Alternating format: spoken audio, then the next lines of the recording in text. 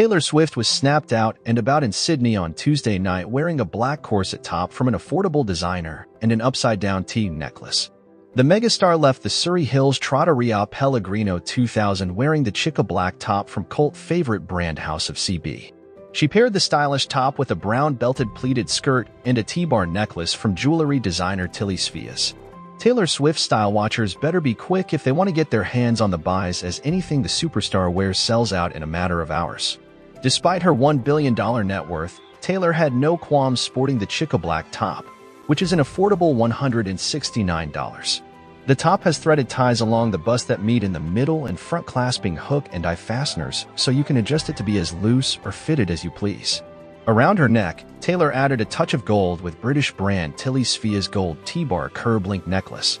The accessory is priced at $590 with a 40cm chain and $695 with a 50cm chain. Some fans say the T style is likely a subtle tribute to her Super Bowl winning boyfriend Travis Kelce.